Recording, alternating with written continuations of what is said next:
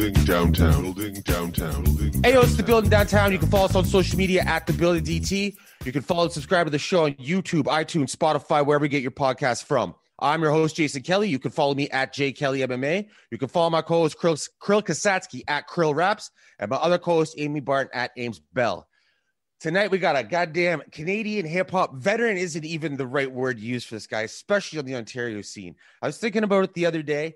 As far as I know, I've known this guy for a long time. He was rapping in like early mid-90s. We're in the 2020s. That's a career that spans 4 fucking decades. Not many people could say that in any genre of music. Justin Hamilton, how's it going, my man? What's up, man? I'm good, man. I'm really good. Thank you for that intro. Yeah, buddy. Yes, you deserved it. You earned it. You've been putting on for this this country, this province, and the Waterloo region for like you're a motherfucking pioneer around here. Long time. I like that word, pioneer. Thank you. So let's go back to that. Actually, like you were making music before fucking Napster was a thing, before the boom of the internet. Nowadays, people can make music with their GarageBand or this program and these filters and shit. How were you pressing up music back then? What were you using to record? Like, were you using a studio? Did you have something set up at home? What was the deal? It was an actual studio, but the equipment was limited. But we focused solely on a program and the mic. Mm-hmm. And once we had that, we would send the raw files to like a bigger studio. And that's when like the mixing and mastering would take place. And then we would get the master copy back on a disc and, well, there wasn't USB. It was more like, I don't know what you would call it. But it was like a reel. Yeah, It was like a reel that you would use on a cassette, but it wasn't a cassette. Yeah. But I've something heard of like a projector. It looked like it was one of those things in school. So that's what we got back as a master. So we took that and the CD to a place in Toronto, and they did what they did to get it onto CD, which was expensive. I mean, for like 500 CDs, it was almost like $1,300. Holy shit. Yeah. So I mean, we had to like minus like the giveaways and the stuff like that. We really had to hustle. It was like selling dope, but just a different form, right? That's exactly what it was like. Yeah. And, you know, you were pushing those mixtapes. Basically, like you hear those old school rappers say, you know, pushing mixtapes out of the trunk of the car. Maybe not in the trunk of the car, but, you know, Cameron high school hallways and shit like that, trying to pump mixtapes out. I was actually just telling somebody that the other day. I said, you know, like I took a hiatus from music because obviously I had to go through like all my recovery and all that stuff with the dope issue. But I said, like, I had to like relearn everything. I had to learn about like digital. I had to learn about social media, marketing, ads, like Facebook ads, where to place ads, when to just set a time for them to be available for people to see. Like I had to study analytics and stuff because that's where the world was. I said, I'm from the era where we put 100 mixtapes in a box and we went to Revolution on Friday night. And we waited until last call. So like 2 a.m. we pulled up and we just pressed play and leaned against the car, hoping someone would stop. And, you know, that's how we chopped them back then. And then the next night we'd go to like the Fiddler's Green in Cambridge. Yeah. So we'd be out there at last call, just press play. And that's how we hustled the CDs back then. There was no Spotify and YouTube and all that stuff, right? So is this before Just Another Hustle or during, or it was before Just Another Hustle? It was Queued Up Records time. Yeah, damn, that was a long time ago. Like, and that was JJ Pittman, right? Double J. Yeah, that's crazy. And he was popping for a while too. And I know a couple years ago he released like a compilation album. But so you were working with him quite a bit back then, right? Were you working with Pro Logic at that time too? No, not yet, because him and Pro Logic had their little tiff. Oh, I didn't know that. Okay. And I actually didn't know Pro Logic like JJ did, but I was kind of like just a soldier at the time. So JJ's like, yo, I need you to write a verse about this guy. Oh. So I was just like, all right. And then it got to Pro Logic, and then I got cornered by like him, Sean McDade, or Fraction, you know. Yeah. There was like a couple other beatdown guys there, and I was like, they're like, yo, we heard that song, man. We're gonna smash you. And I was like, oh, I didn't realize this. Like, you know, because JJ was just kind of like, yo, you're the hot thing right now. You got this freestyle buzz, and you can also write. So that was kind of like my first taste of like rap beef gone wrong. No shit. I didn't even know there's rap beef in this region. Yeah, That's crazy. it was bad.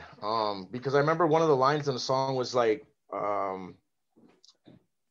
something no bluffing. We do it harder than fraction and low budget. Oh. And that was his label or whatever, right? So Uh-huh. all of a sudden, one night at Sammy's, it was just not the right time for me to leave. Oh. So I got spared because somebody on Pro's side knew me and was like, yo, let me holler at this guy and kind of like see what's going on here. Because I was like, yo, I don't know you. I just got picked up by this guy. He asked me to do this. And they're like, yo, but you need to like vet things before, you can't just jump on something and start doing something. So it was a lesson learned, right? Yeah, and it could have been a lot worse too. Think of places like fucking Compton when that goes down. You definitely could die over that shit. Fuck, You not even can. that far away. In Toronto, you're seeing it more and more. More and more, yeah, man. Like my nephew actually, he's friends with I guess the new hot thing out there, a guy named Top 5 or something.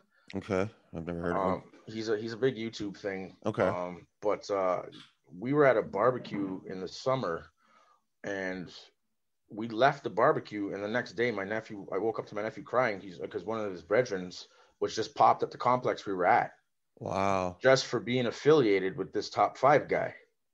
Holy shit. So I was kind of like, I never had to deal with anything like that with music, but I've dealt with it in other things, right? So yeah. That's the thing too. Like I said at the start of this, we've known each other for a long time, and I've never known you to be that that asshole to go around looking for trouble. We've known lots of those guys. We've had mutual friends like that. Yeah. I've never known you to be that dick. So was that a lesson that helped you move a certain way within the music industry? Because on the street shit, you know what you're getting into, but you must have been completely guard. No, it's a good question, man, because it was from that moment on, I was like, yo, I'm not just gonna, like, I realized what it's like to kind of be a puppet without realizing it, right? Because JJ had a personal vendetta and has this new hot buzz in the city because he had Devo at the time too, but Devo wasn't. Yeah. Devo and I had an issue because of a guy named Jeff Lyle. Holy shit. Yeah, so that goes all the way back to Cameron. So me and Devo squashed our stuff. This thing happens with Pro Logic, and Pro and I, like, we would be at the same place, but we wouldn't really mingle with each other. Mm-hmm. But eventually we kind of grew up, and it did, in fact, shape the way I navigated through anything. Like, even with promoters and stuff, when they were like, yo, I'm going to give you 50 tickets and this many flyers and this and this and that. And then they'd be like, yo, if this guy asks you to buy tickets, though, don't sell it to him. So I'd have to be like, well, why would you not want me to sell this guy tickets? And then I'd be like, yo, I can't do that. Like, because I'm mutual friends with this person. I don't know if you remember a guy named Raheem. Do you remember Raheem? No, not off the top of my head. He brought a lot of the acts like Baby Sham and Lloyd Banks and them to hear Ultimate Entertainment, I think. Okay. Yeah, he kind of put me in that position, and I had to push back, and I was like, well, I don't even want to do this show if there's already a problem with me being told not to sell tickets to people. Yep. The point is, you want to sell tickets. Yeah, no shit. Absolutely. And if there's a problem, that already tells you that there's a problem, right? Yeah. There's going to be some sort of issue, because what if you don't sell them tickets? They can go somewhere else and get them. Exactly. Right. And then you're, especially if you're cool with, both sides, then you're in a fucked up position. I'm you know what? That's been my luck pretty much my whole career. I was always known on both sides of the fence. Yeah. And sometimes it was tough. Like, we did an Obi Trice show in Toronto at the Rock Pile. Mm-hmm. And we got put on before him. And there was a guy that was friends with the promoter from Toronto that all of a sudden, like, I don't know who he called, but like 20 dudes deep just showed up, and they were like ready to ride on us. And it's like, because why? Because the promoter saw us more fit to be the hype act before Obi Trice. Holy you know what shit. I mean? So then I had to talk to the promoter and be like, listen, like, the last thing I want is to be in a city I'm not I don't know this territory. Mm-hmm. All I know is I know a couple of these guys are holding something because they haven't taken their hands out of their pocket. Mm-hmm. You know what I mean? So even then, it was just like, just because of performing, there was a problem in this industry. So I had to start being very selective with promoters. Mm-hmm. And then the Summer Jam thing, that was good, but then behind the scenes, again, there was problems. Yeah, I heard that there's all kinds of shit going on behind the scenes with that event. You're talking with the one at Binghamton's, right? Yeah, like people wanted to know who the connect was, and they were like blowing up my phone. They're like, "Yo, don't make me send mans to your door," like, because they're trying to get put on. And I'm like, it's not my position to hand over a name of somebody who has entrusted me in the confidence that I wouldn't do that. Yep. So now you guys want to ride on me because I'm staying loyal. Yeah. Like, just so much nonsense, man. That was a good look too. Like, how do you align yourself to get in position for that? Because that had friggin' what, like local talent. There was like you, Step, Era, some other people, but then at the top of that card, there was like Busta, T-Pain. Was Fabulous there? Fabulous was Fabulous, right? and Rick Ross. Yeah, man, that was crazy. Yeah. How do you align yourself to get those opportunities? Word of mouth usually, and some, like, no, it's not what you know, it's who you know, right? So somebody would say, "Oh, if you want to move tickets in Kitchener, talk to Justin." Who's Justin? Blah blah blah. They'd give them a mixtape or something, and then all of a sudden they'd hear the music and be like, "Yo, tell this guy to come to my apartment." So I went to this apartment up on like Columbia University area there. Okay. And it was just some university kid that had all this money that was putting this show on. Holy shit. So he was like, "Look, I'll give you this many tickets. If you sell this ticket for this price, here's what you make. If you sell this package, this is what you make. And if you can sell these ones, which include backstage meet and greet, this is your cut." And I was like, done. And then when I chopped them in like a week, he was like, "Oh, I didn't know that was going to happen." So then that's when he's like, "You know what? I want to put you guys on first because we can get you publicity. We can get you in the record." I still have the newspaper clipping actually from it. So that's usually how things like that happen back then. It was just somebody knew someone and said something about me. Yeah. And you, fairly early in your career, you were collaborating with people, especially from Toronto. Julie Black, I know you've had a relationship with for a long time. Without moving outside of Waterloo region, like, do you have to go develop yourself somewhere else, even if it's like a Toronto or the other side of the border or something like that? Would it be damn near impossible to just gain any sort of success and get your name out there if you just stayed stuck in this region? Yeah, it would be, because there wasn't, we had a scene, but it was like flash and pan, right? Yep. It wasn't until people started bringing you to like London, to Hamilton, to Toronto, because then they'd be like, "Oh, we know all these guys. Who's these guys from Kitchener?" And then I thrived on the performance, because that's the best part of my whole entire talent, is performing, because that's my passion. That's my heartbeat, right? So once I got off stage, it literally was like, I need to stay in contact with this guy, because if he can do this to a crowd and he's not even from this city, then there's something special about this guy. That's 9 out of 10 times that's what happened, Jason. Wow. The performance led me to be in contact with someone from that city, even though I was at home after the show. So, and very early on, when you were doing like local places, was that kind of just like knocking on doors, like, "Hey, can we do a spot Friday night, whatever Yeah, that was just doing the Yellow Pages cold calling style. Really? Yeah, funny 2 words, Yellow Pages. Because you'd want to find, we all knew the spots, but we didn't know the phone number. Yeah. So, okay, I want to call stages. I know how to get there, but I don't know if anyone's going to be there. So you have to go through the Yellow Pages and find someone. And the owner usually had someone in place for that stuff. Really? So it was common then? Yeah. So like inner city was very open to it. Stages was tougher. Sammy's was a definite no. And then you had the other place like the Basement. I think we did Wax once too, and that was even tough because they're kind of giving up a night where they kind of base it on liquor and party people. Yep. Versus like, oh, some local hip hop act. And then you realize when 100 people walk in, they're like, "Oh, okay, we didn't know that this was gonna happen." Yeah. So that's how that went back then. What's your favorite venue you've played so far? What was the best crowd, local or elsewhere? That's a good question. I would have to say Niagara Falls. Oh yeah, what was the place called? I know that it's called 7 now, but I forget what it was called back then. I just know the building, but it was just electrifying because it's a border city, so everyone was there to party no matter what. Yeah.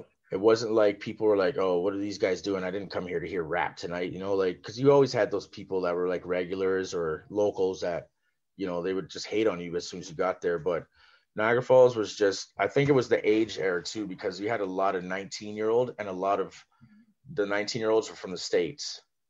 Mm-hmm. I remember partying at Niagara Falls when I was like 19, 20, and people from the States would be there because you only have to be 19 to drink, right? Yeah, so over there they got to be 21. So then the majority of the crowd was that, and Americans are patriotic to begin with, so they didn't know who we were. We just sounded good. What's the worst rejection you've got trying to show someone your music?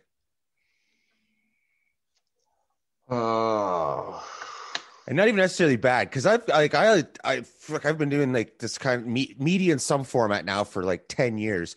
And like back when I was doing combat sports stuff, like I remember somebody said the one time they posted on for social media or whatever, if I ever meet Jason Kelly, I'm gonna cut his fucking face because I wrote something about BJ Penn. I get a kick out of this shit. Yeah, I get a kick out of this. Yeah, man. It was me. I wrote that. No, you just say it to me. I get a kick out of it, right? Like it's like fucking, like I'm not digging for like, something heartbreaking, but it's part of the territory. Not everyone's gonna like what you do, right? I'd have to say Cardinal. Oh shit, really? Yeah. That had to sting a bit. It did, because it was at Choclair's birthday party, and I knew that I was going there. So what I did was I just put together like a 3-track demo with obviously our song on it. And when I was going to give it to him, he literally looked at me. He's like, "What do you want me to do with this, man?" He's like, and I was like, "Yeah, I just wanted you to hear it. Maybe we could do something together." And he's just like, "You're lucky to be standing here, man. Like, I don't, give it to this guy." So I was like, "Damn." I don't know what happened to you before you got to this place in Brockville or wherever we were. Yeah. Brockville. But that it stung because it's someone that I had looked up to. Definitely. Especially when like we were doing the Queued Up thing, he was just really shaping Toronto and he had that Caribbean style of rap, right? Yeah. It was half patois, half Canadian. But Hustlin' was the joint that he came out with at the time. I remember that. So from that song to this birthday party, I've always looked up to him and admired him. But then, I mean, I'm not going to be salty about it, but it did sting at first. I was like, for sure, man, whatever, that sucked.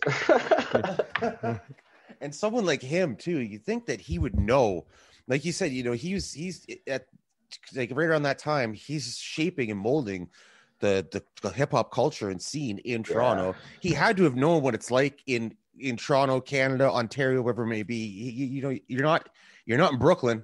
There's not just tons of MCs, right? Like there's not a huge buzz like that. So he had to have came through some of the same struggles, because before that, what do we have? Fresh West. That was a whole different thing. Let your backbone slide shit. Yeah. Thing, right? It's not like West still makes music and it's way more hip hop than like that dance type, let your backbone slide type shit. But so Cardinal, right? Like there's not like there was a lot of people before him. He must have ran into tons of roadblocks. You would think that, this kid comes up to him, fucking just wants to do something, wants to show someone he respects, a legend, whatever like that, and maybe possibly work with him, and to get shut down like that, it's fucking rude. Yeah, it stung, and then it just changed my view of him. Like, he makes good music regardless, but the personal level of him, I just like, sometimes I hear his name and I'm just like, yo, whatever, that guy's a punk. Oh shit. How did you link up with Choclair? Because you guys had that track with Rufus, you and Rufus and him a few years back. How did you first link up with him?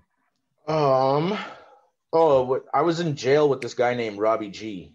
And from Guelph? Yeah, from Guelph. Get this. Me, him, and Scars. You know Scars and Clue, right? Yeah. Me, him, and Scars were on the same range. Holy shit. This is nuts. And then I got out first. Scars got out after me. And then Robbie G got out. And then Robbie G, he remembered my email. So he used my email to find me on Facebook. And then he was like, yo, remember me from Range 8A? And then we were on 6C together, blah, blah, blah. And I was like, yeah. What's up? The white boy from Guelph. And he's like, yeah. He's like, yo, I got a couple shows if you think you can help me like with the sales and stuff. So we just did a couple shows. This was like just around the Just Another Hustle era. Okay. So Step D and Dizzy were rolling with me.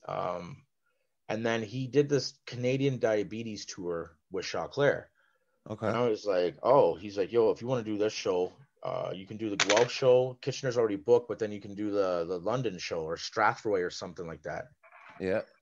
So we did the Guelph show, and after I stuck around, like just hanging out, not like groupie style or anything, but just like smart navigation. Yeah. Like 9 out of 10, chances are Choclair is probably going to go back there to smoke or drink or whatever. Yeah. So I just kept talking to this person that worked at the club. And then lo and behold, he's like, oh, I got to go unlock this door. I just got a text. And he unlocked it. And then here comes Choclair with his manager and someone else and Robbie G. So he's like, yo, Justin, what's up, man? Yo, come hang out with us.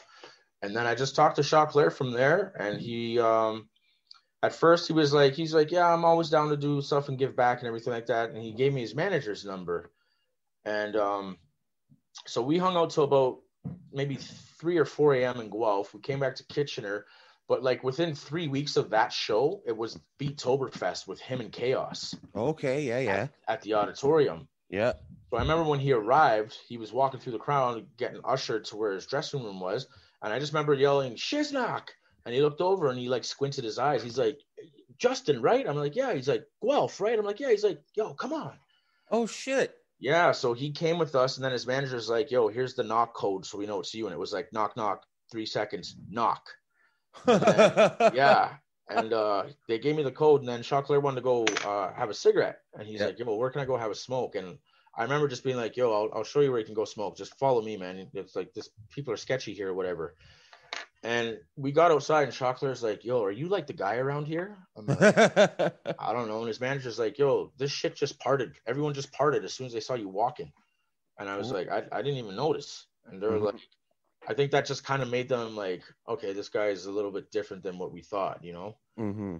So I actually had the chance to talk with Choclair before he had to perform. And he didn't have a hype man. So I was like, yo, let me go on stage and be your hype man. He's like, no, I like to perform by myself. And his manager's like, how can you be his hype man, blah, blah, blah. And I literally, his song, Who That Is, I started quoting that from beginning to end. Oh, shit. And Choclair, no. He didn't let me go. But Choclair looked at me and he was like, yo, it's the first time something like that's happened. Holy shit. Yeah, because I was literally like, people studied me so hard. I guess that's why they hate it, but don't understand. They'll need me later on to make it. I got the bar high. I gave these niggas hop. Yeah, and then he was just like, whoa, like this is a fan. You know what I mean? And when that happened, he had given me his cell phone number. He was actually going to come back to mine and Step's house on Huber. We lived over on Huber by TJ's. Okay. And it didn't happen, but he was like, listen, I'm down to make a song, blah, blah, blah. And so I stacked up my chips. I gave him a call. I was working at the Charcoal Steakhouse. And he was like, yeah, man, blah, blah, blah. He said he was going to keep his manager out of it because his manager was kind of like, his prices were high and he understood I had a budget. But I ended up taking the Greyhound to Toronto and cabbing to PHS Sound Lab at Eastern and Broadview. And Choclair was outside about to smoke a spliff when I got there. And I hopped out the cab, and that was kind of like, I was really nervous, man. It was a different type of, like, I'm confident enough in my talent and my gift of music, but like, I saw you on Much Music when I was supposed to be in 4th period in high school. Yeah. You know what I mean? And now I'm standing shoulder to shoulder with you in your city, about to go into the studio with your producer and your crew. And it was surreal. And when I got in there, everybody just had like this positive, awesome vibe. There was no negativity. There was no hard niggas or anything like that. It was just business. And he spit his verse for me and asked me if that was going to be okay for the record. I was like, gee, I'm featuring you, man. You could just mumble, you know? So we made that record. It was a really awesome night because he had really gone into the details to his career. And I didn't know how impactful Ice Cold was. Like, he met Method Man and Redman because they were #1 with their Blackout album. Yeah. They were #1 everywhere except for Canada because they were behind Choclair. Holy shit, I didn't know that. That's how they knew who Choclair was. So he was in a club in LA and someone said, yo, Choclair from Canada's here. And they beelined for him. And they gave him nothing but props and respect because they were like, yo, we didn't even know Canada had MCs. Like, because America, you know, a lot of them are ignorant. Let's just be honest. Amy knows it's okay.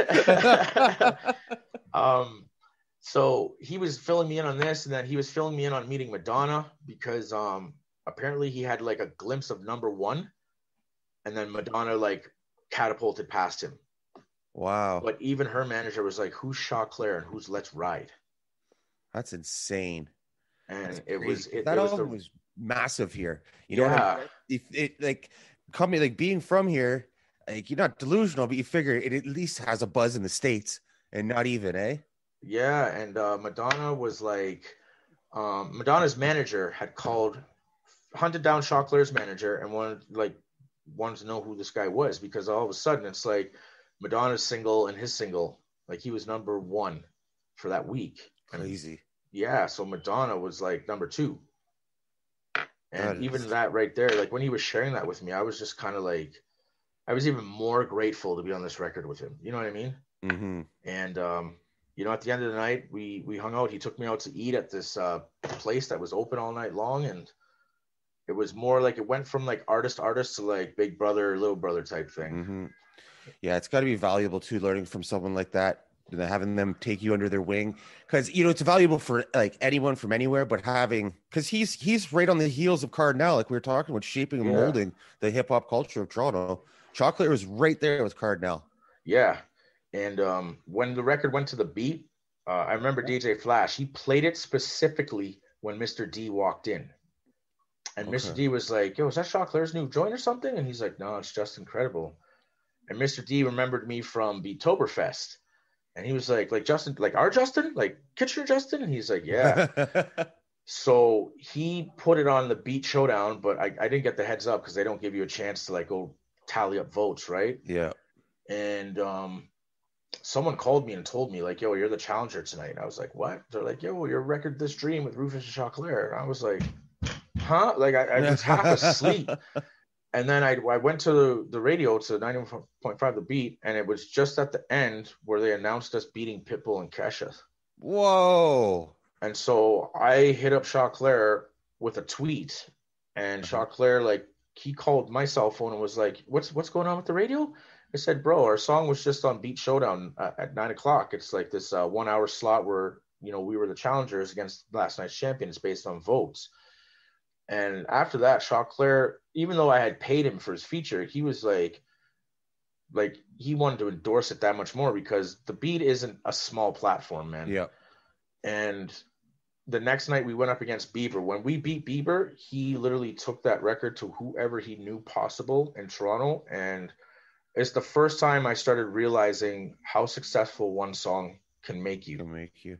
Because I started getting emails from like 107.5 in Vancouver, 91.7 The Bounce in Edmonton. Shit. Like, I'm getting these emails are just like, your song's been added to our playlist. You are the top 5 at 5 drive with Daryl something. And I'm like, I'm at work having a smoke break, checking my Gmail. You know what I mean? Yeah. I'm in the kitchen. I'm all dirty chef style. And I'm like, I'm number 1 on top 5 somewhere in Edmonton. Like, what time is it in Edmonton? You know what I mean? Because it's like 9 o'clock here. And it did what it was supposed to do. And then Rufus, he did what he was supposed to do with it too. And I got a taste of royalties. And honestly, it's a bittersweet situation because my daughter was just born. Mm-hmm. And I was at pretty much the end point of either my life or this stupid love affair with cocaine. So which one are you going to give up and which one are you going to pursue? Like being a dad and cleaning yourself up or signing this record contract that just came my way? Because there was a guy by the name of Lawrence Fisher who played in the CFL, and he had worked as an intern for some A&R in Universal Music Canada. And I had got a mail from Pure Later with a publishing contract and a recording contract. The publishing contract was like 8 pages of lawyer I don't understand what this stuff says. Yep. And the record contract was 35 pages. Holy shit. And I Of remember, language you don't understand at all for the yeah, most part, right? I remember seeing something jump out about 80% creative control, masters owned by, and $50,000 advance. That's the only three things I remember seeing. Mm-hmm. So I had called my sister, and my sister had given me over to her friend Daryl, who is an entertainment lawyer. He actually deals with like the actors and actresses and stuff when they come to Toronto. Oh, cool. So he said, you know what? This is usually what I charge, but because your sister's your sister, like my people, I'll do this pro bono. And he had sat me down and explained everything I needed to know. He basically was like, look, if this is your dream and you want it bad enough, sign the dotted line. You're going to get a check. They're going to expect you to have an album within six to 12 months. Even at 6 to 12 months, you can hand in those tracks. But because it's 80% your control, 20% their control of creative content, that 20% buys the window for them to say, nah, we're kind of thinking a direction like Jake. So Drake, go back and, change these records. Yeah. But then you're going to have to do that with your own money. Oh. And then he said the fact that they own your masters means they can keep you on the shelf for another 18 months before they feel fit to promote you. And for that 18 months, you can't do anything elsewhere because you'll be tarnish, whatever the term is, tarnishing the contract. Wow. Because you're their property. And then they can drop you from the label because they just don't see it fit. You could be driving on the 401 to come visit your sister and hear your song on the radio and not one penny is coming your way. Oh, that's so rough. He said, this is the problem where so many young, talented guys, they sign their life away because they see the big 5 digits. Yeah. And he said, but thankfully you have a sister who, reached out to me. She said, my brother's stuck. He's been doing this his whole life. This is what he wants. And the same day that he gave me that news, I went home because I was kind of like, I don't want anybody owning my music. I don't want anybody telling me how to write songs or anything like that. Like, no wonder Jay-Z was on that promotion of Own Your Masters, right? So I went through all that and I felt really depressed. And then the phone rang and they had a bed for me at this place called the Newport Treatment Center. Okay. In Port Colborne. Newport Treatment Center in Port Colborne, Ontario. Okay. That's like a jail, bro. They don't allow you to smoke. They don't allow you to go out. Yeah. So I went there. And they had sent me to the hospital because I had a psychosis. I didn't know what the heck psychosis was, but because my brain wasn't getting coke anymore, it started going wonky, and like I was snapping on stupid stuff. And they sent me to the psych ward in Kitchener, and they actually said if you don't show up by this time, there's going to be a bench warrant for your arrest because you're high risk or whatever. Wow. So I had to take this mega bus back to Hamilton to Kitchener, and then Kitchener to Granville Hospital. And all of this was literally at the end of, the peak of the record taking off. And a lot of people kind of said, that's probably one of the dumbest decisions you could have made. And at first I allowed it to get in my head and think that. And I was like, yeah, but had I gone a certain way, who knows if I'd even be alive, because that lifestyle, drugs and alcohol and everything go hand in hand, man. Mm-hmm. And it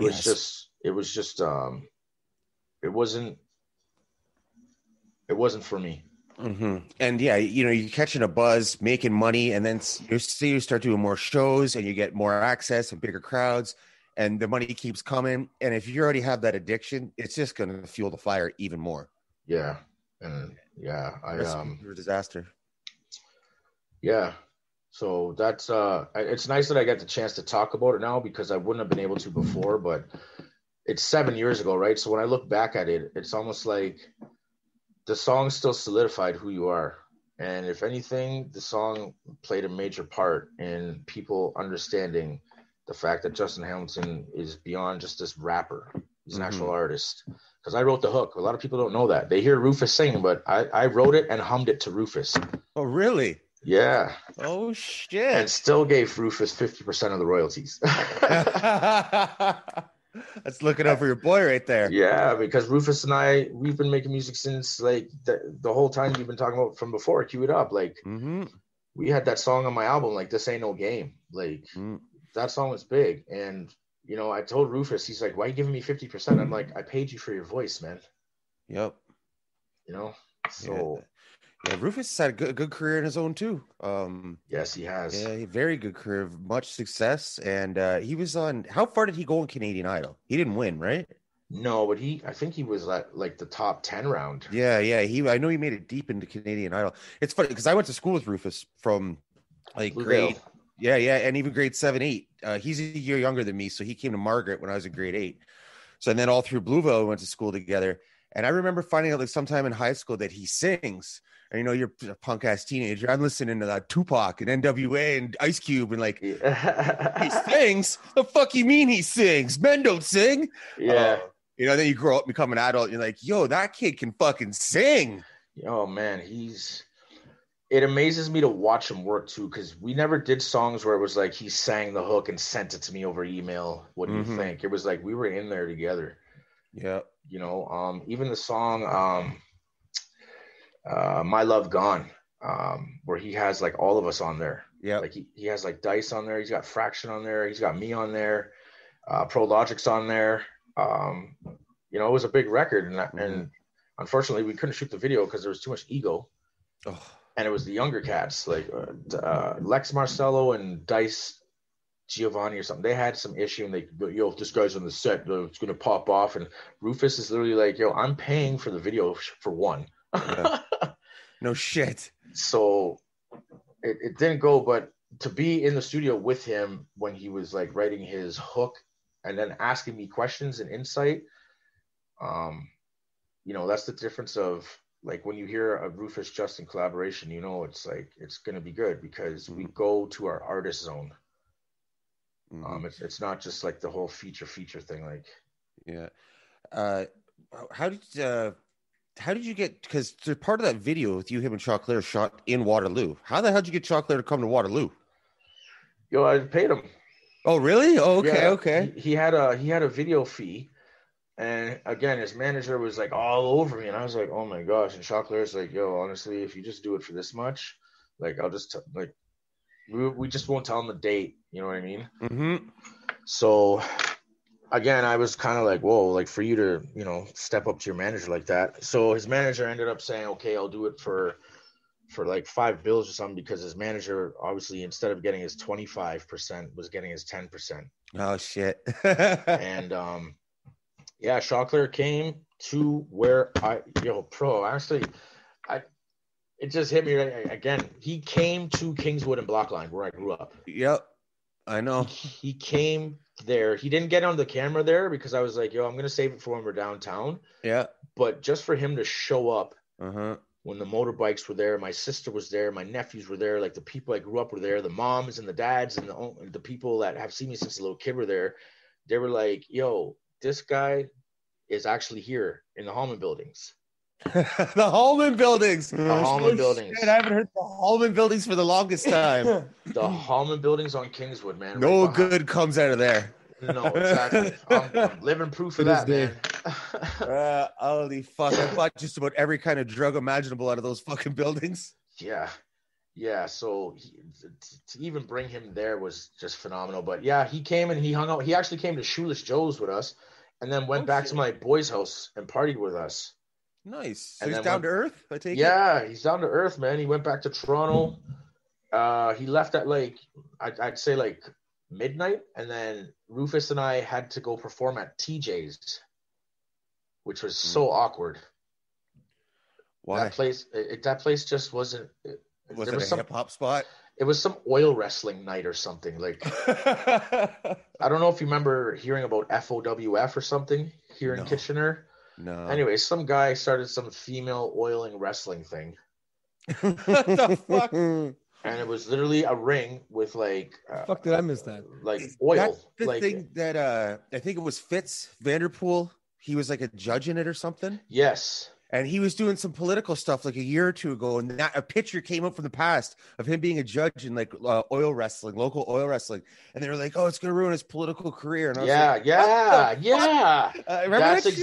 That's Okay, exactly okay. what it was. That whole thing there. So they had a show at TJ's and then had asked us to come and perform there, and they paid us. And I was like, well, I'm not going to turn down the money, but Rufus, we got there and Rufus was like, yo, man, I don't know about this. I'm like, I know, right?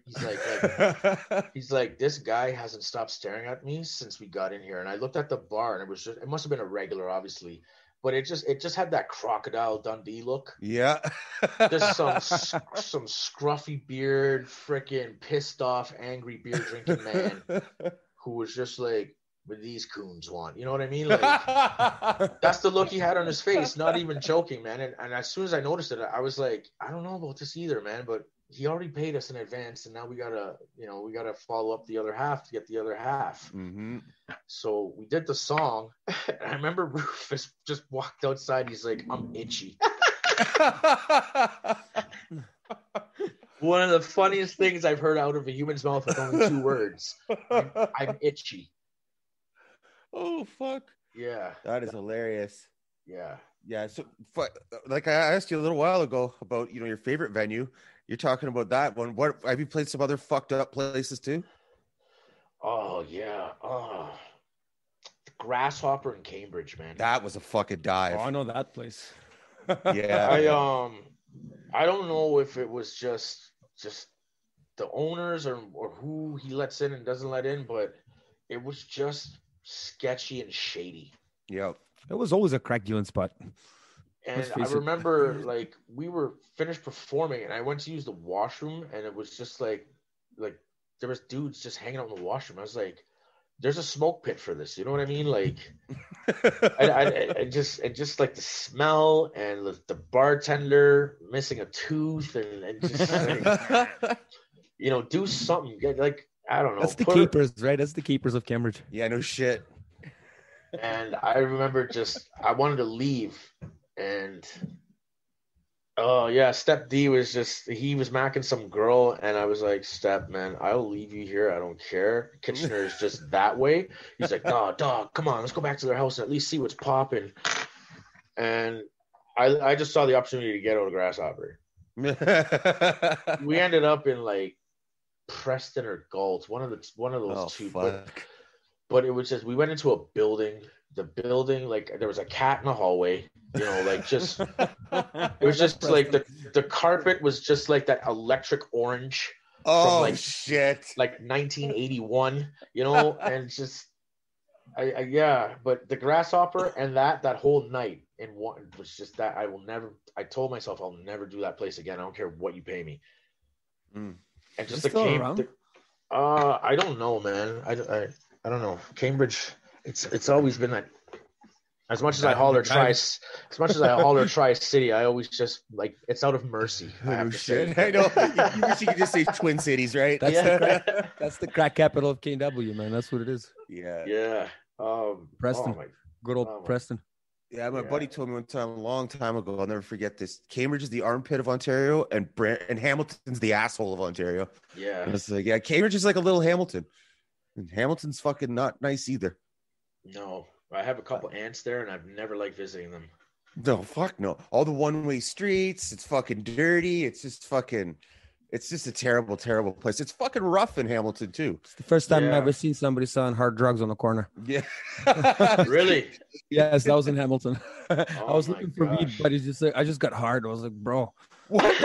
For weed? I got crack for you. I'm looking for some weed, you know what I mean? Completely opposite. Yeah, that's nuts, man. I remember I was at an apartment. I think it was up on the mountain, but you were overlooking like the city, and the cloud was purple at nighttime.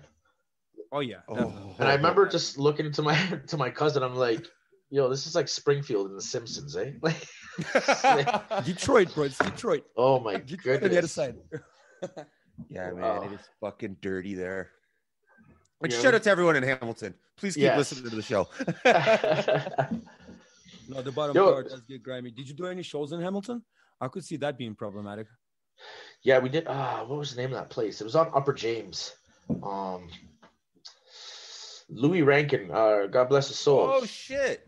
Yeah, he was there, and he kind of was just throwing this celebration. So me, Step, and Dizzy, we went there, and we did our set, and then it was kind of like, I don't think they like us anymore, because the locals are now following us, or the girls are flocking to us, and those guys over there are supposed to perform next, and they don't even look like they're heading to the stage. They're just like looking at us, and That's why I asked, because Hamilton always gets grimy. There had to be something there. yeah. And then I remember we were with Amir. Amir was part of the promotion, but even he was like, yo, did you guys just sense the vibe in here? I'm like, you think? He's like, yo, why does this happen every time you guys get off stage? I'm like, because we're not from here, and we're better than the guys who are from here. So it turns into like that negative ego energy. Yeah, that's what I call it, right?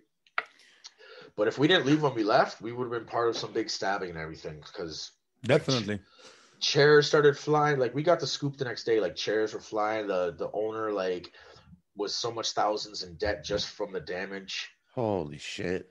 And it was all because, like, I don't know, some guy had the wrong pair of Nikes on. Who knows? Like, somebody's getting stabbed if shit's going down in Hamilton. Yep. Yeah. Like, even when I was a little kid, like, going to see my aunt there, like my mom's sister, like, like even my cousins were like, they were just a natural rough, like they were just naturally rough kids, and it was just the environment. So like, I'd go outside to play with them or whatever, and there was like kids that says, yo, what's up? Who are you, man? How you know this person? Oh, okay. I'm just checking, because I haven't seen you around here before. I'm like, dude, we're 8. You know what I mean? We're 8 years old. Like, what type of checking do you need to do? How am I like, that's what I left there thinking every time. And I'd always beg my mom, like, I don't want to go to Hamilton, because like it was just an environment that was in Kitchener, I just dawned on me the irony of all this. Your fucking last name is Hamilton. Yeah. I just yeah. Damn. It sucks when you have that, because from teachers to police officers, once you say Hamilton, Justin? Yeah. Yeah. So you mentioned earlier that you had to relearn, or not even learn all this different method of how music is put out there these days. Yeah. So you went to a treatment center to fix your life and get right and everything, and it caused a halt in the music. Was there a point during that period where you weren't even going to return to music? Yeah, there was, actually. Wow. Because I had like my little girl, like Ava. So I'd had my son, and like, so let me see, he's 24, 32. So he was like 8 years old. And then I had like, my daughter wasn't really expected. Obviously I could have prevented that if I used rubber, but at least you take responsibility for it. Yeah, it was just that gap in age, right? So yeah, I was like, I'm just getting to the training wheels and going to the Ranger games and stuff, and now I'm going back to diapers and formula.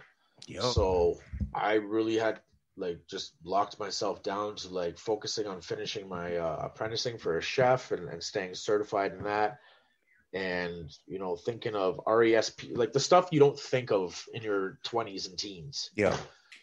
And it wasn't until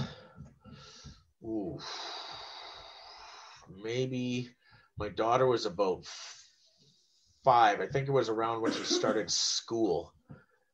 And I had bumped into someone. Let me think for a second. Hang on. So at OK's Tropical, the grocery store, I bumped into like a Guyanese man from my church. Mm-hmm. And he's like, oh, Clyde's son. I'm like, yeah. He's like, how you doing? I'm like, good. He's like, yeah, your face popped up in my son's car the other day. And I'm like, yeah. He's like, yeah, the CD it had many years ago. Mm. And I remember it was like, wow, you know what I mean? And then I don't know what it was. Like from that point on, everywhere I went and I bumped into someone I hadn't seen in years, or someone from that old Coke lifestyle or something. Yeah. After the small talk, yo, what's up? How you doing? Blah, blah, blah. Yo, you still making music? Everyone, literally, I say this in all truth. Yeah. Everyone I bumped into said something regarding music or asked me about music. Oh, yeah, I completely believe that, because picture, like, me and you've known each other for a long time. It's not like we fucking hang out on a weekly basis. If I was to pop into you, not talking to you for a while, that'd be one of the first things I say to you. You still rapping? Yeah, and that's when it hit me. It was like, and then I got home, and I have this quote on my mirror from Booker T. Washington. It's like, success isn't measured by where one stands. It's what he went through to get there. And I looked at that as like success isn't measured by these material things. It's measured by what you set out to do. And I remember I had this vision going back to like, I said one day, I said, everybody in Tri-City is going to know who Justin Hamilton is. I said it to I think a vice principal or something, because I got suspended for rapping in class. Of course you did. Here I am in my 30s, and it's literally like everybody I've bumped into in the last 6 months has said, music, howza, you still? Howza, you still? So I was like, you know what? Let's do this. And then I remember I went to start writing and listening to beats again, and I was like, this isn't me. Like, nothing made sense. I was listening to it, and I was like, I'm going too far. I'm stretching too much truth. Like, I'm creating an image I'm not anymore, or things that I'm no longer in agreement with. Yeah. Which means I've matured as a man. And I went to church one day because I was living with my sister in Toronto, and the pastor had asked to speak to me after church. And I don't, it's one of the things that keeps me grounded in my faith in God, is because he was like, you have a gift, and that gift is going to do what it's going to do, but you have to give that gift back to God and let him show you how to use it again. And I was like, okay. And he's like, don't sugarcoat anything. Just make sure you're giving glory to where it needs to go. Okay. And that's when I was like, that's why nothing made sense, because I was glorifying the gangster, crack dealing, party, negative things. Yeah. And then when I was like, yeah, but nobody wants to listen to this bubblegum church stuff. And it was like, that's not even what it's about. It's about, you're telling your story as if you're a motivational speaker now. And you're going to try and direct kids a different way. You're not shoving it down their throat. You're not running around slapping people to Bible telling them you're going to go to hell or else. You're just living what you were born in. I was born into Christianity. I ran from it. But now that you're an adult, it makes sense, because it's not about the church and the prim and proper Sunday and all the proper fixings and the mingling. It's about your individual relationship with the Lord, and take it from there. And once I did that, it was like, I don't even write with pen and paper anymore. I can listen to a beat literally, and I just sit there and I just keep it on repeat, and eventually I'll have what I need to rap. And my very first song was Fatherhood Blessed last year. When I came up with that song, that was the very first time I had publicly declared I'm making music again. And from June 2020 to March 2021, I have had more videos and more like anything, because you're living what you're supposed to live now. You're doing it the right way, and you're in control of this now. So learning how to do all this and everything gave me the chance to be an independent artist and understand what that means. You don't have a label gassing you up. You don't have somebody dragging you in 5 different directions. You can literally wake up, talk to a producer in the United Kingdom. He's like, yo, send me a bill. I'll send you these 3 beats right now since you were on my website. I'm like, oh, okay. Sends me the beats. And then all of a sudden it's just like boom, boom, boom. I was gonna ask how many of the local guys participated in your last album? I heard a few tracks off it. I actually heard a lot. Did anything you put out on Facebook? Anyways, I heard. Yeah. Nobody. Nobody. No Quanta. No Prologic. Nothing on there. Nope. No. I wanted to go. I wanted to see the globe, man. I wanted to represent it and stay true, but there's a certain sound that I like, and and the composition of music has to hit my heart. If it doesn't hit my heart, it's going to just put an idea into my mind of what should be on this beat. I don't want that to happen. So when I listen to a beat, it's got to be like, this needs to be said. And with the, earlier on, obviously you're a kid. It's like, I want money. I want some fame, maybe get some girls on the way.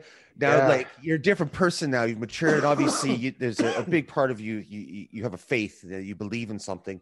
Are you looking to get something else out of the music now? Have those goals changed? The money aspect has changed. I don't care for that, because like I'm set from just being smart with it when I got to the age of 30. Yeah. And knowing that it wasn't too late. Because I did the office job 9 to 5 and everything. Like, I stacked up properly. But now it's more about, I want to see the world, and I want to change the thinking of the minds of young people nowadays without trying to change them. It's just, there's a lot of mass influence on these minds, and I just noticed it with like my nephews and stuff. Like even my son, he's 15, and sometimes I'm like, bro, I don't want you to hang out with that kid. Yeah. And he'll look at me and be like, why? And I'm just like, I'll tell you why. First of all, watch how he talks to his mother. Mm-hmm.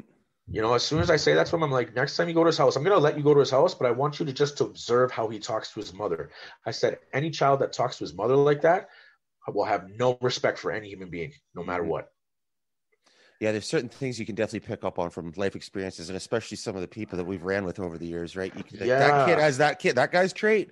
Fuck that. I don't want my son around that guy because I exactly. Headed. And so now I'm starting to realize the impact, because I'll have people call me. They're like, can you come talk to my son, please? Like my sister will be like, your nephew needs to come spend a week with you. My sister was never send her children to spend a week with me before. I don't blame her. Based on who I was, right? Yeah, but man. Now she's like, listen, I can't take this. Your nephew, blah, blah, blah, blah. I'm sending him with you for a week. I'm like, okay. You know what I mean? And it's because she's at the point now where she's like, my little brother is going to straighten my son out. Mm-hmm.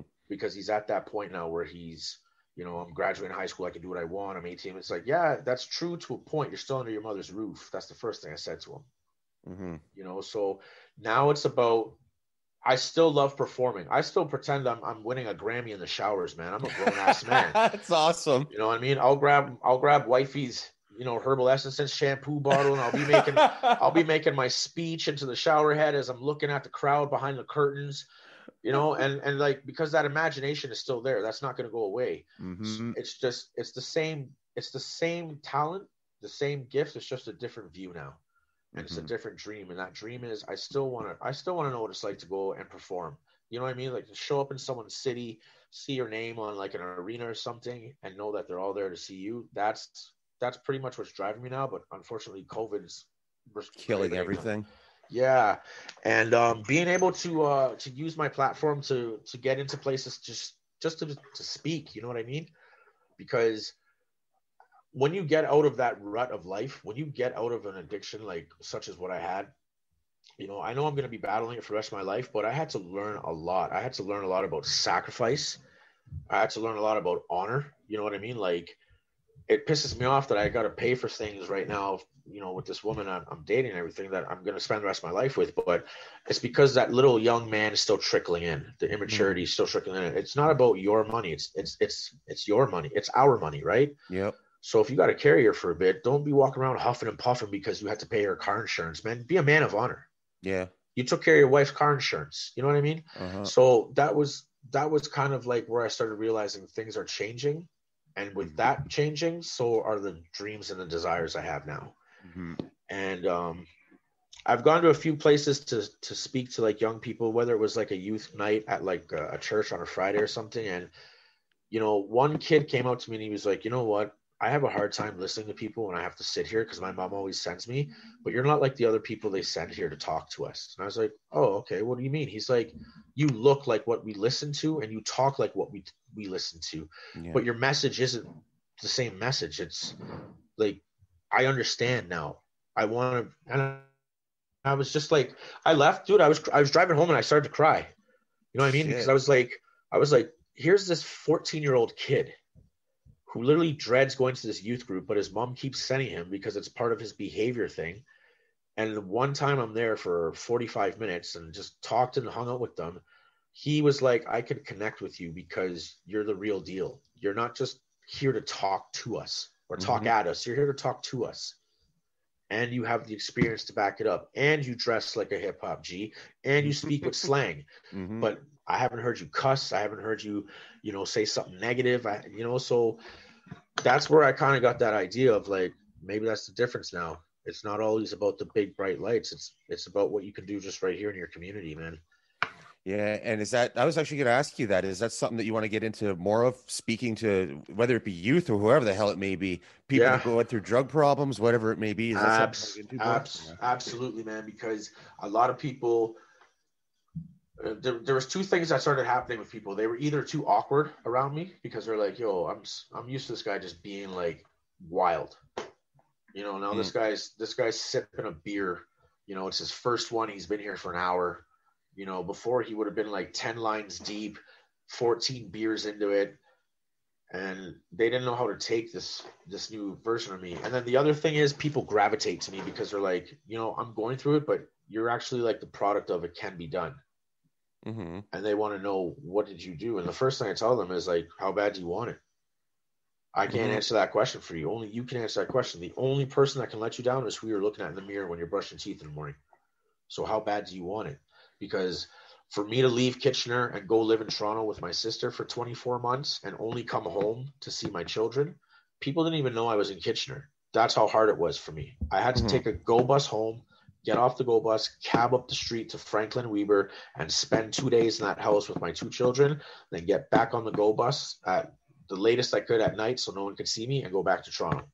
And I did that so disciplined that when I realized I could do that and not get caught up in the Brads and the Jamies and the Byrons and the whatever else was going on, whatever. Yeah, all these the people. names. Yeah, I know. The more that I realized, like, I'm happier, or there's not so much darkness over my life, or there's not so much drama on my phone when I wake up on Saturday, and then you have your moments where okay, now I miss the drugs, so then you start seeking it again, and then you realize that the depression is that much worse now. You're older.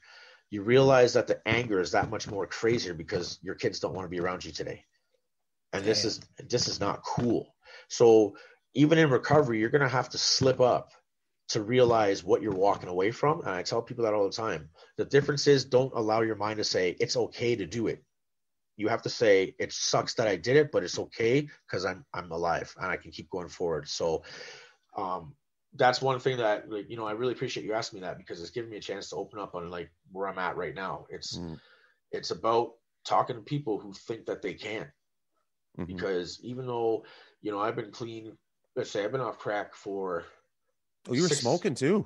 Yeah, 6.5 years. Shit, I didn't know that. Okay. Yeah, nobody did. I was a closet crackhead, man. I was in a bathtub with freaking sleeping bags and shit. Thinking spiders were crawling all over me, and I was messed. And then was off the coke so I had 5 years before I met this girl, and when she got pregnant, I found out what she was into. First of all, I was like, I don't want to be a dad again. Like, my daughter just started riding her bike. Now I'm going back to. There we go again. Yeah, my son's asking me about a car and his license. My daughter's riding a bike with a helmet and no training wheels, and now I got to go back to diapers and formula. Like, I was not in a good spot, and I had a bad relapse, man. And it was only because I realized how beautiful pregnancy can be, but when it's not the way it should be. Like, I had no idea what she was into or anything like that. Yeah. So when I found out through the grapevine, it was like, I got to go chase this girl down because she might be using meth while being pregnant. Child. Wow. And there's no way I can protect my child till he makes it out of her. So when Justin Hamilton got to that point and realized how helpless he was, the only thing that could numb that pain was cocaine. Fuck, eh? So my 5-year clean record was, I don't ever take it away from me because I went that 5 years, but the relapse was so vicious it felt like it didn't go away. And that's what had to happen, because my sister had to come and snap me out of it. My dad actually left the pulpit from being a pastor and was like, I need to be a dad to my son, even though he's a grown man now, because he started to realize, hey, my influence on you as a child may not have been the greatest. So I talk to my dad all the time now. Like, my dad will just show up at my house. He's got so he doesn't do the phone call. The car's in the driveway, ring the doorbell, he's home, right? So it was necessary to bring me to a place where there's a lot more people that love you than you think. Yeah. And when you realize it, you don't want to sever those ties. So it just took away that awkward shame and guilt feeling. Mm-hmm. And was there a part of you too that felt like, fucking, if you change completely, the people that you do think love you aren't going to love you anymore because you're a different person? Yeah. And man, that's a tough go. It is to turn your life around from fucking smoking, sniffing, whatever it may be, and being severely addicted to drugs. Yeah, Jason, it got so hard that, like, first of all, when I was lucky enough to buy this townhouse here in Country Hills, but it's on the other side of Strasbourg. And I remember standing here saying, I don't know if I want to do this, man. Like, it's Country Hills, but it's the only mortgage I'm approved for, and this and that. And Oh man. And then I remember having this vision of me and my friend Tony Roberts. We used to say, Yeah, Tony. Shit. yeah, man. We used to Damn. say, we always used to go check the girls on the other side of Strasbourg because they had Yeah. they had the nice houses behind Lions Yeah. Arena and stuff, right? So we always used to say that as kids, like, yo, one day we're gonna make it to the other side of Strasbourg. And when I had that memory, I was like, done. And Damn. I remember moving in and I was like, yo, I'm gonna go get something to eat at Boston Pizza. And as soon as I pulled into the plaza, I got chills. Mhm. And that's your recovery radar going off saying like, yo, this is a place where you frequented. Mhm. Let's be smart, Justin. And I remember pulling up and saying, this is part of the sacrifice I have to make. I can't even go back to Alpine Plaza. You know what I mean? Because it's just too. And this was like first out of the relapse. Like now I can drive there and go to Little Z's or whatever. But Little Z's. yeah, Little yeah. Z's Market. Yeah, man. Damn. There's a lot of people, places, and things. I started to realize what that means in recovery. Like there's people you can't have in your life, no matter what the memories are. They are memories. It's past. Yep. It's never gonna change. You know, like Brad and I were like, we were ride or die dogs, but you know, it got to the point where it's like, even in the headspace I'm at right now, having you at my daughter's birthday or something, and like soon as like the moment was clear, something, he'd be like, yo man, fucking, you want to go T1 up? And it's like, bro, what the fuck is wrong with you? You know what I mean? Like why would you even ask me that? Why would you even ask me that? And that's when it was just like scratch off the list. If you go through my Instagram or anything, you're not gonna see Brad on there. And Wow, this is, you're talking 27 years of best friend. Yep. But it was that easy because it's like, I'm sorry, like places, again, like I won't go to it's hard for me to go to see my dad on Kingswood because of that, you know. It's where it all started. So Kingswood Drive is a place where I won't go. I won't go to like Gresham or anywhere like that. I won't go there. And things are just like even watching certain movies. Like I can't watch movies like The Departed. I can't watch Heat. I can't, because it makes me want to, you know, this is what I used to watch at like 3 or 4 in the morning when I was just like by myself doing bumps, you know? Yeah. I remember there was a point like way back in the day when I was fucking getting fucked up all the time. The movie Blow, I couldn't watch that. I couldn't watch Goodfellas because it got to a point like if I put on the movie Blow, within fucking 10, 15 minutes in, I'm on the phone. It's not, the movie's not the same unless I'm doing some bumps with it. Exactly. Right? Like, fuck. You know what? A few years ago, I went back to watch that movie and it's fucking trash. I couldn't even get through it. I used to think that movie was amazing. Yeah. Garbage. I was probably just high every time I watched it. It was like, this is so cool. I'm like Boston George. No, you're nothing like Boston George. You're an asshole. Yeah. Even cousins. Like some of my cousins, I was like, we always did the weed, the juice, a couple bums, then district. You know what I mean? Mm-hmm. And it was like, you know, I can't even go to my cousins, and like we're blood.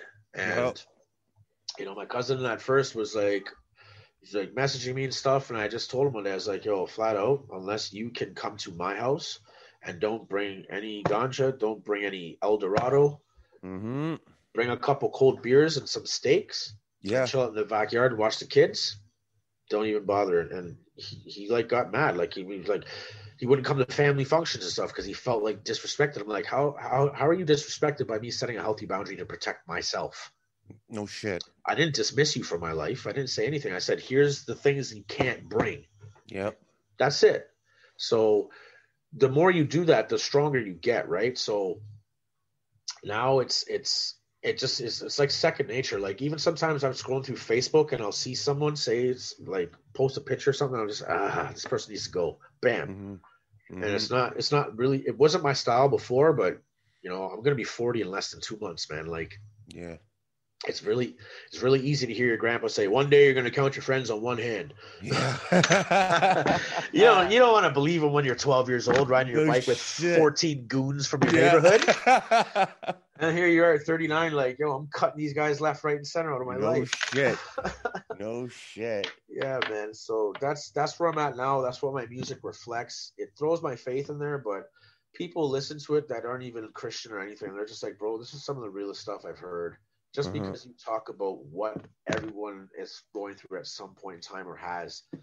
And, my faith really allowed me to see that when you have a gift, you have a gift, because the brain is the only organ in the human body that can reprogram itself. Damn, I didn't know that.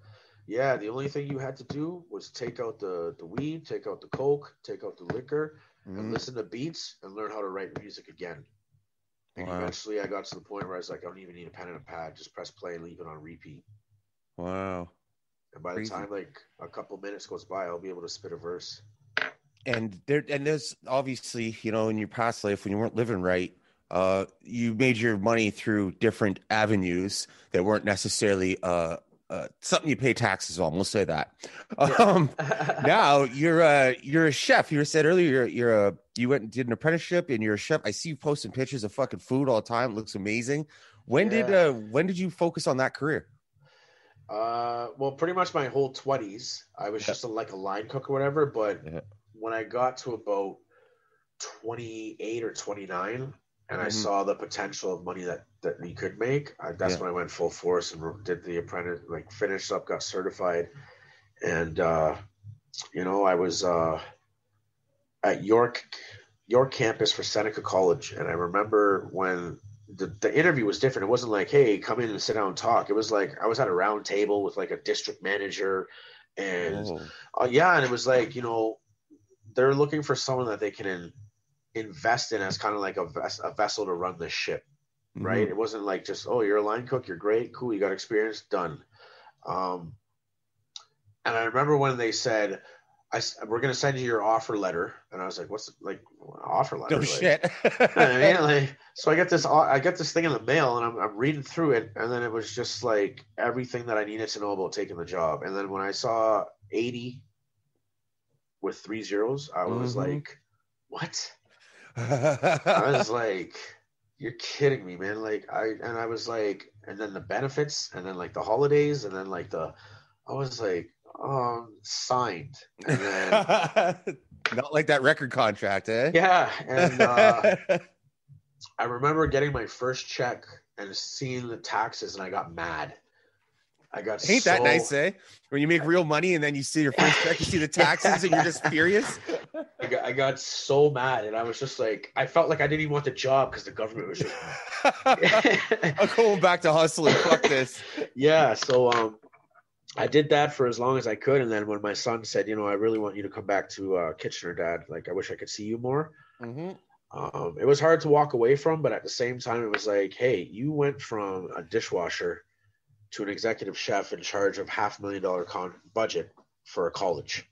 That's insane. That came with catering to all these corporate functions and things, and you had to put together menus and price things and, everything. And I was like, I guess I could go back to Kitchener. But when I got back here, I didn't want to do it anymore because there was no one paying you $80K. Yep. You're lucky if you get 50. And I said, you know what? Let's just see if I can take my my experience to the other side of the food industry. So I went to sales. I went into Cisco Foods. Okay. And I became a sales rep.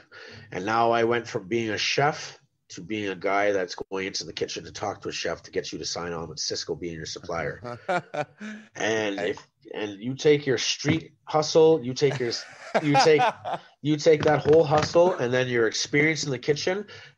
You know how many people at first were just like, Cisco, no, out of here. I was just like, yo, boss, man, listen, I'm just gonna leave my card, but I'll tell you right now, I know what it's like to be you, man. Blah blah blah. Oh yeah, really? I said, yeah. And I would say something about like creme brulee and then they'd be like, oh, you're a chef. I'm like, yeah, former chef.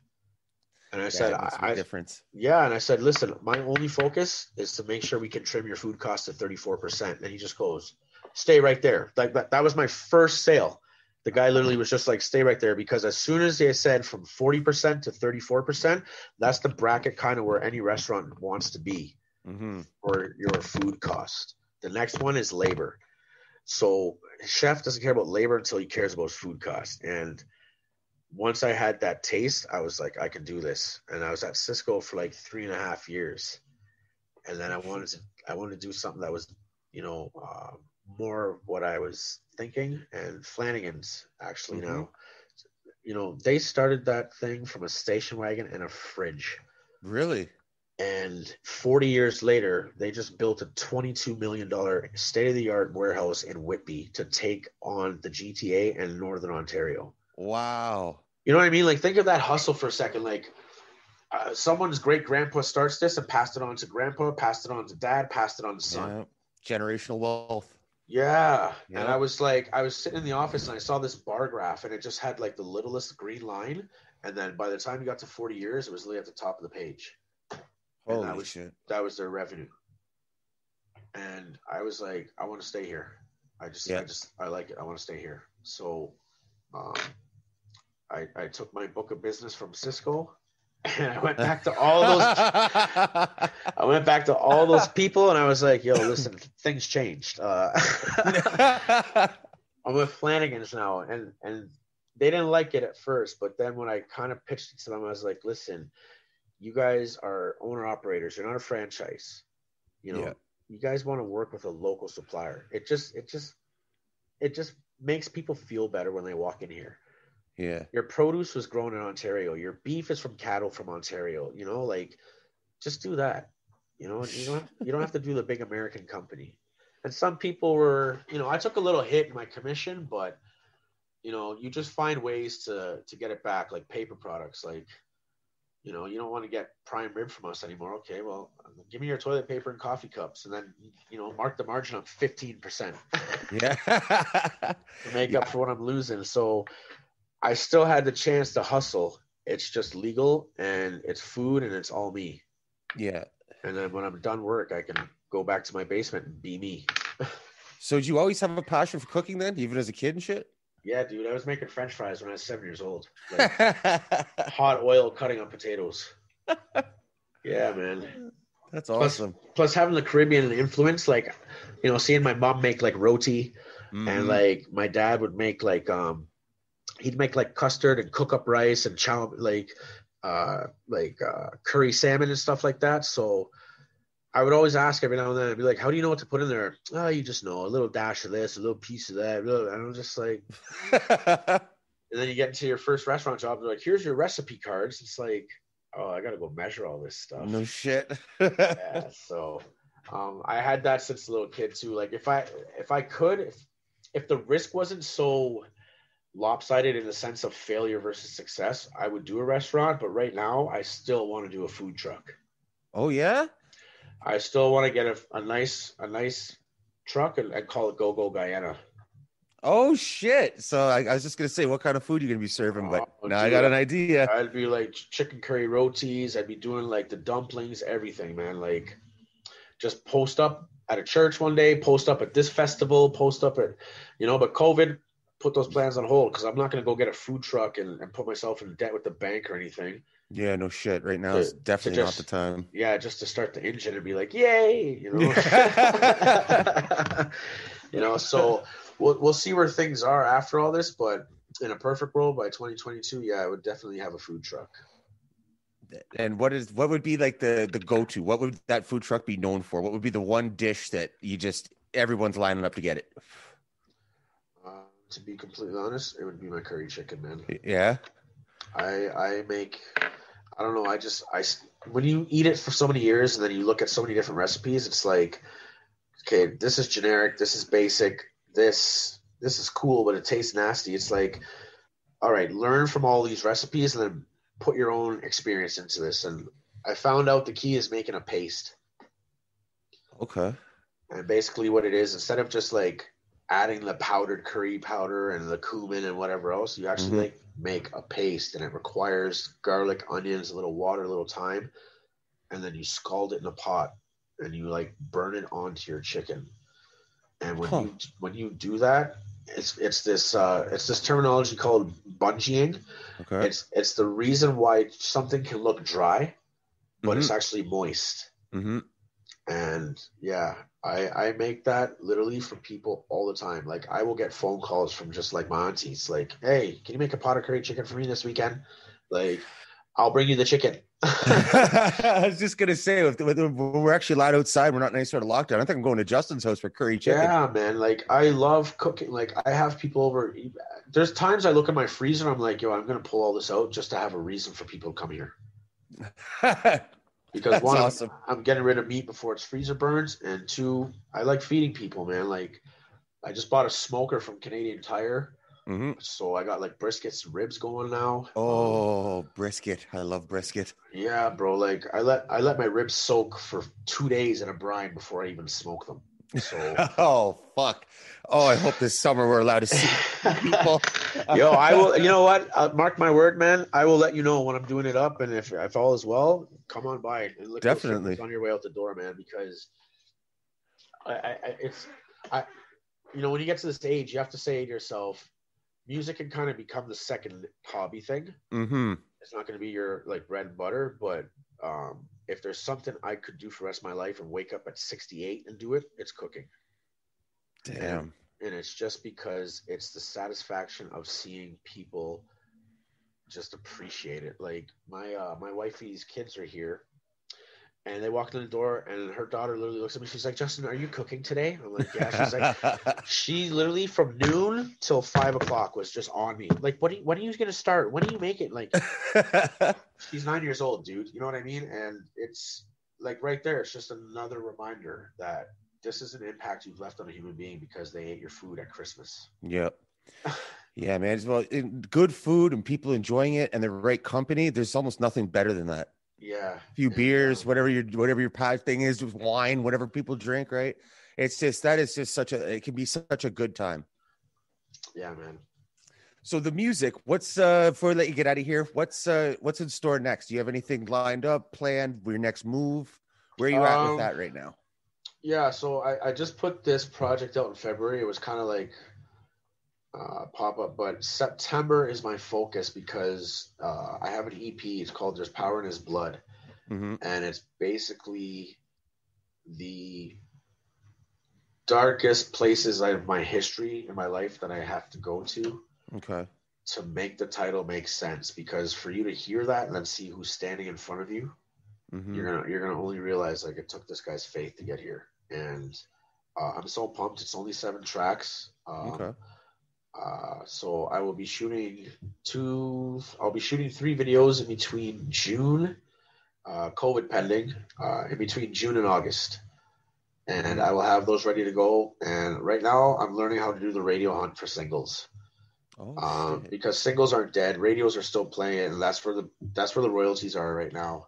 Like the money. Okay. But yeah, so September, I don't have a date. I can say it's the month of September. Yeah. There's Power in His Blood. It's the EP, and I can't wait to put it out. Right now, if you go to like Spotify or YouTube, type in Justin Hamilton, you'll see what's out there as of right now. But this one is kind of like, sorry, I just got a little emotional there. It's all right, man. It's all good. It's because a lot, like, it has to do with my mom visiting me in jail when I was 32. And, you know, she literally I was 28 and then I was 32. And both times she happened to visit me on my exact birthday. Oh. And when I was 32, she said, you know, this is the second time I'm coming here to see you after the doctor put you in my arms.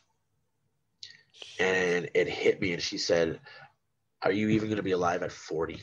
You know, sorry, I'm getting emotional again, but it's all good. You know, that's heavy. She said, are you even going to be alive at 40 with the way you're going? You have a little girl now. And makes you think, right? May 29th, 2021, I'll be 40. And to put an album out at that milestone, it's kind of like I'm jumping in, but I'm bowing out, you know? All in one 7-track project. And I've put my heart and soul into this, and I will not stop marketing it until it can't be marketed anymore. Was it tough to get like recording the songs? And is it? Do you know what I mean? Because you get emotional talking about it. To relive going that deep into it and trying, taking the different takes you got to do. Is it tough to get through some of them?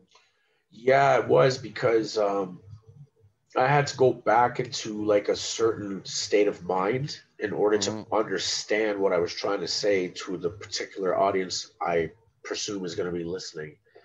And there's a song that's titled You Never Know, and it's actually me speaking to people as the addict Okay. while also being able to speak to somebody else who's an addict. It's really crazy how do I have to explain it. So like for example, the verse says, so where were you upon those nights that we spent alone and cried, spewing gossip, pointing at us with your fingertips? Well, maybe you're the one we hope still loves us, but you're ignorant, you know? Mm-hmm.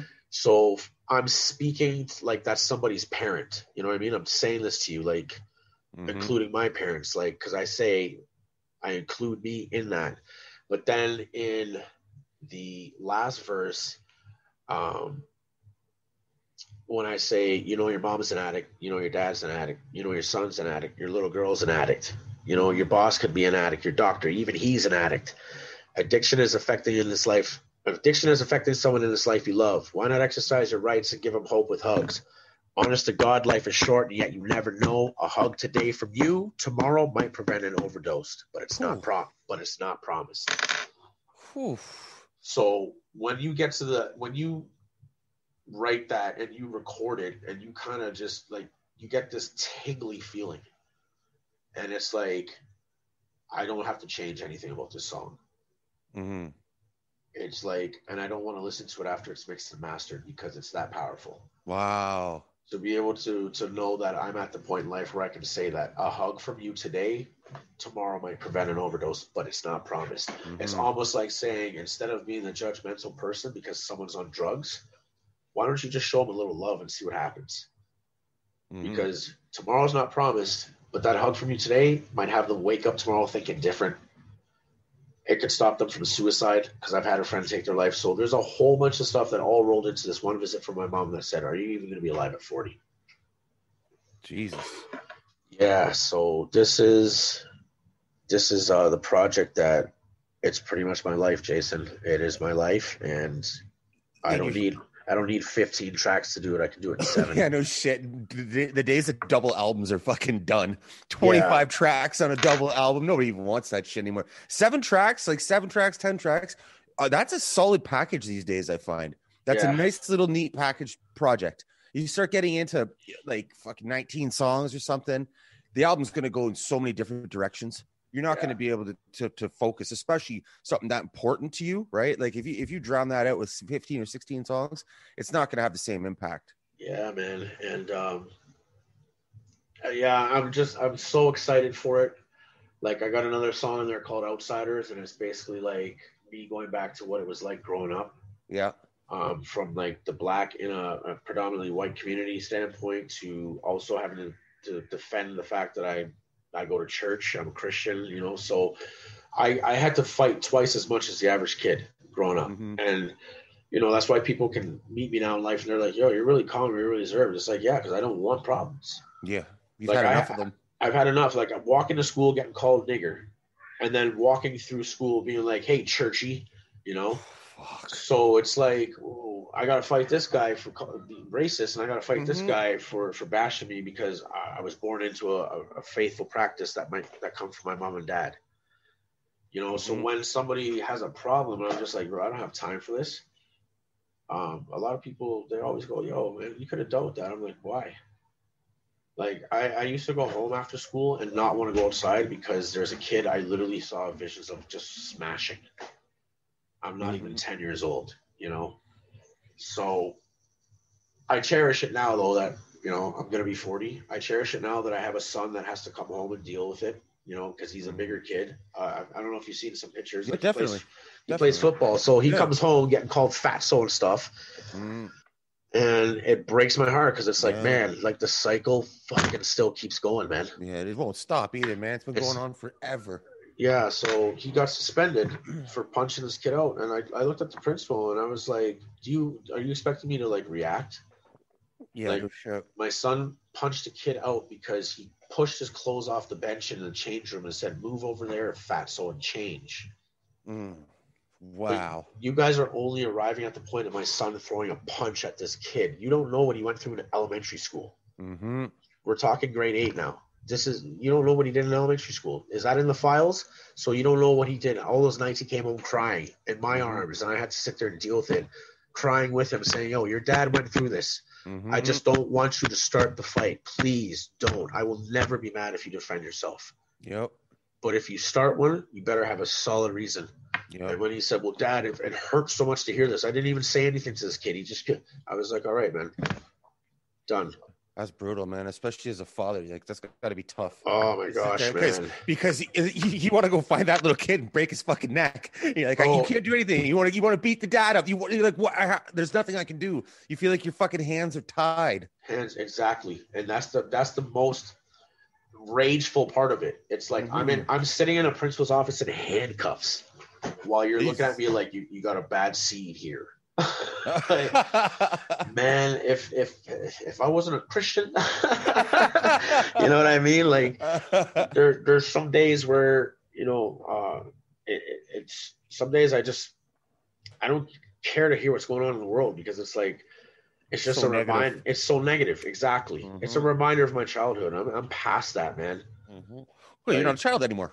Exactly. You know what I mean? Like we're middle-aged men now.